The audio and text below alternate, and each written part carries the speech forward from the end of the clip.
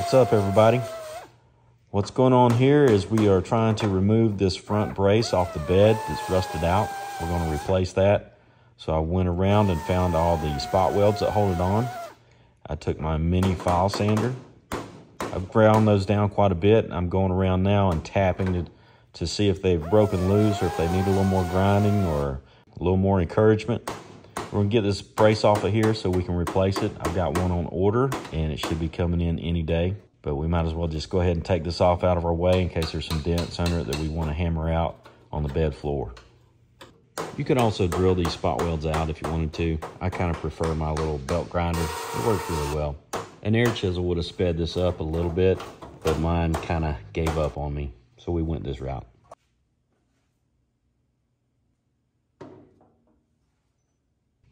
I'm starting to look for dents and go around and see if I can't tap some of them out, but I'm having a hard time seeing with all the dirt on here. So it took me a minute to figure out something, but this is what I came up with. I got out my buffer and put a 4-inch wire wheel on this thing, and it really did a good job. It cleaned off the dirt quite well, left a little bit of a shine to the surface, and then I was able to see the dents a lot better.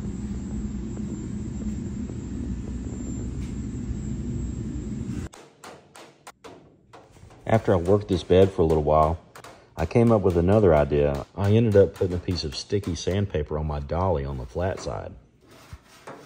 It fit perfectly between the ribs on the bed, so I was able to sand with it back and forth, and it would show me the high spots, and then I would tap them down.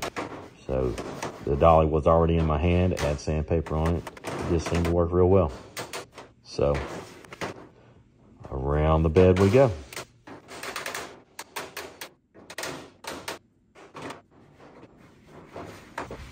We got the bed flipped over and I started marking some of the dents I couldn't get to because of the cross braces underneath, and I decided to pull those out with a stud welder.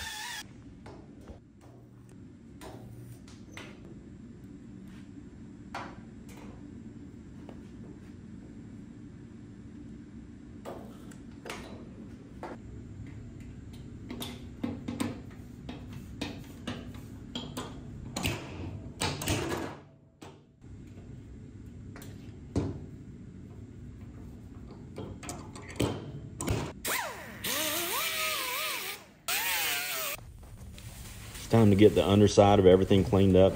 I sprayed some oven cleaner on this. Oven cleaner works real good for heavy grease.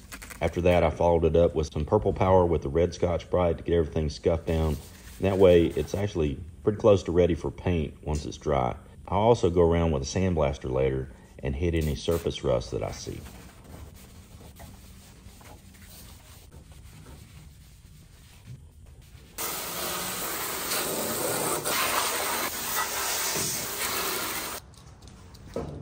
It's time to compare our new brace to our old brace, make sure they're the same, and make sure I put the new one in exactly how the old one was. The only discerning factor I can find is the inside brace where the bolts go through is welded onto one side of the brace and not the other. So I'm going to make sure I copy the original, put it back in the same orientation, and get it ready to weld in.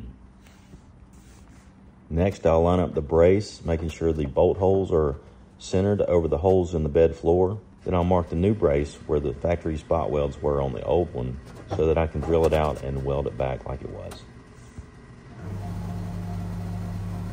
Now I transfer the marks to the other side of the brace because it'll be easier to drill on that side. After I drill the pilot holes, I go back and step it out to the appropriate size to match the factory spot weld. Now it's time to go over everything, get it cleaned up, nice and smooth, so the surfaces will make good contact when it's time to weld it. Everything gets scuffed with the red Scotch-Brite and then cleaned up with some solvent. Here's something you gotta really watch out for. Right there. When they weld these, they'll get these pieces of metal sticking up. When you Scotch-Brite, that'll slice the crap out of you. Be careful. I'll apply a couple of coats of weld-through primer on this and let it dry good. Then we'll flip it over and start welding.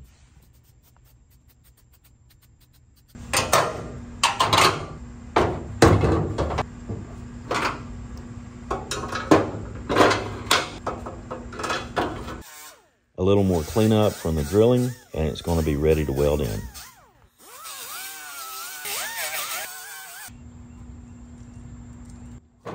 I'll use the bolt holes as a reference. I'll look through it visually and see that it's centered, as well as putting a bolt in.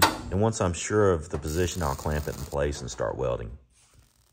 I'll look at the other side to make sure there's some penetration of the weld. Once I'm sure of everything, we just work our way around, clamping and welding as we go.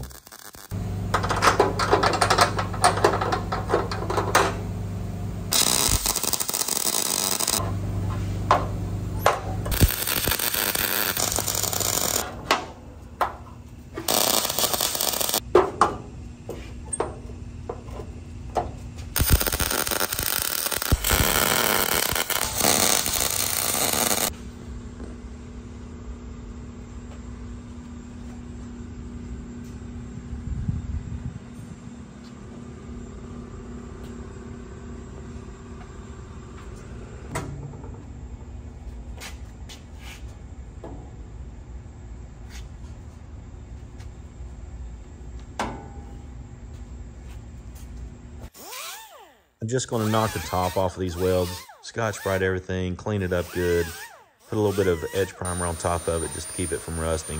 Plan on using bed liner material under this, so I don't have to get too crazy about grinding these welds down and trying to make it look factory or anything. Like I said, it's just going to get covered with bed liner.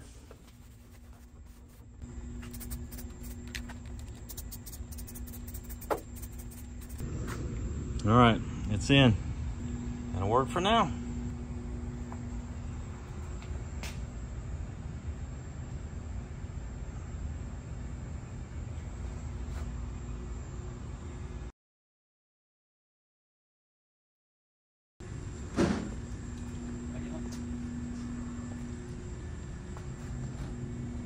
Now that brace is welded on, it's time to strip the top of this thing. Another day.